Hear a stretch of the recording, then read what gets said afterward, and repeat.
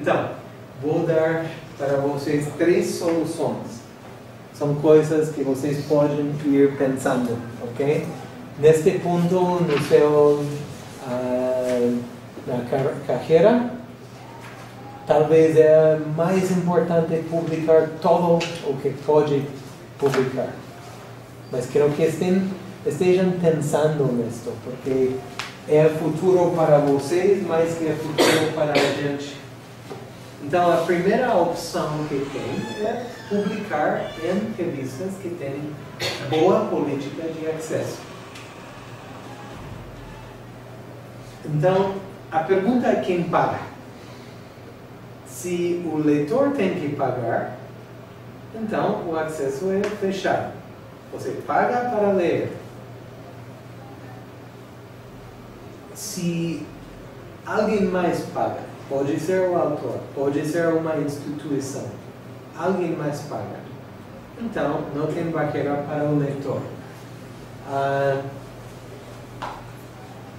E tem mais e mais revistas de impacto que são abertas. Então, temos isto de Directory of Open Access Journals, que é ótimo. Até o fim, ou se você tem impresso, tem uma listagem de ligas e isto sai. Mas você busca por tema, por nome, e pode ver quais são as revistas de acesso aberto. E isso é interessante, porque isto a gente conseguiu acesso a uma avaliação da indústria de publicação, quer dizer, do inimigo. A gente pegou sua avaliação. Então, estão vendo porcentagem de Open Access em Medline, e vai desde 0 até uma proporção como de 6%.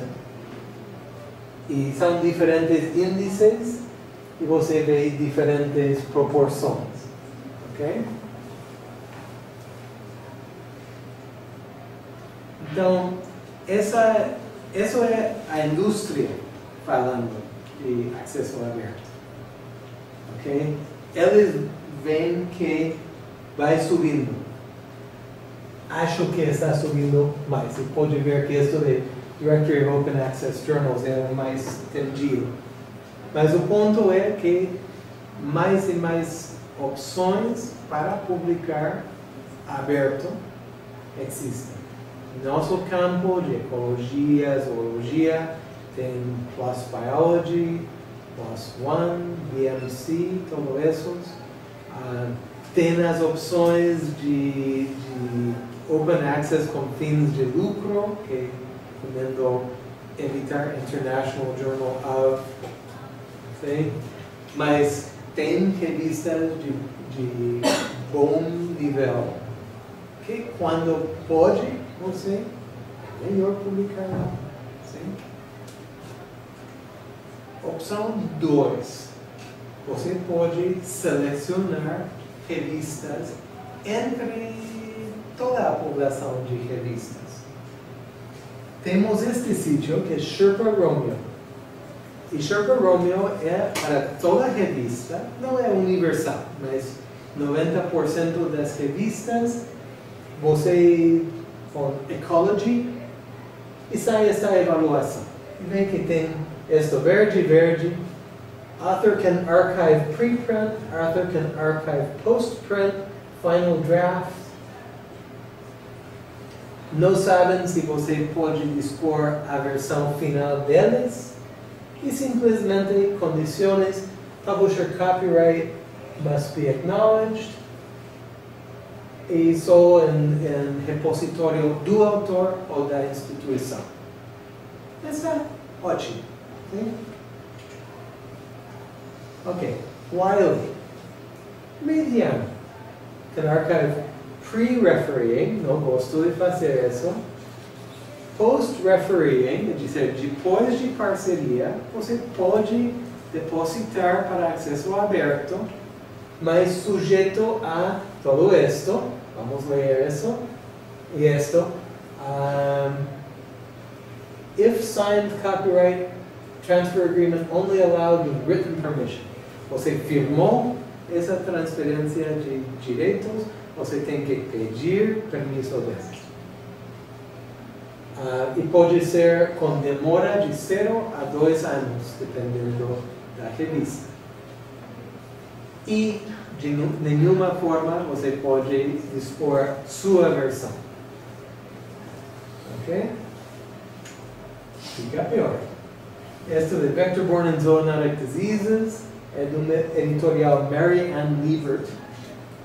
E você não pode. Ponto. Eles são tão fechados que a gente nem tem acesso. Porque minha universidade não paga.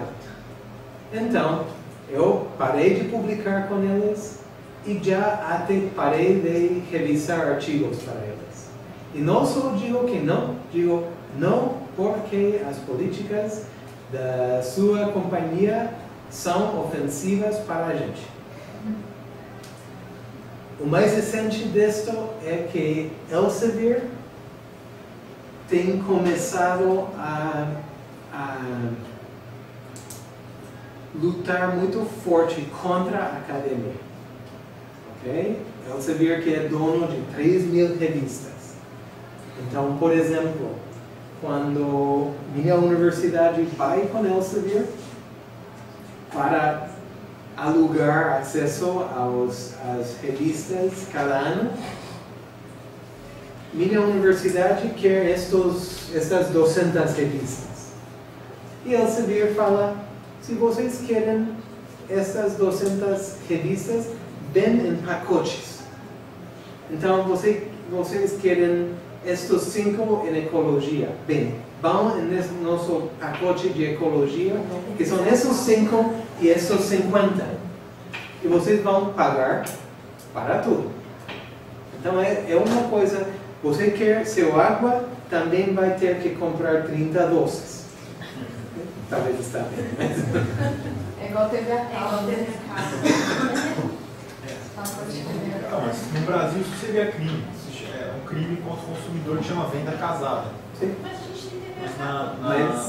Mas nos Estados Unidos não. Não, do mundo. Elsevier de Holanda. É todo o mundo.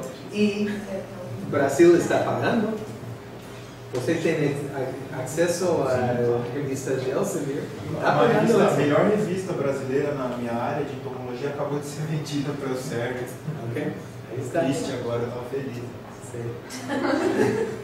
Professor, você já acompanhou algum caso de algum pesquisador que processou alguma revista para reaver os seus direitos e para, não sei, porque se sentiu lesado por alguma razão? Como você vai processar? Você assignou os direitos à revista. Já que você firma, não pode dizer, eu não queria. Não. A revolução tem que começar já. Com vocês. Sim?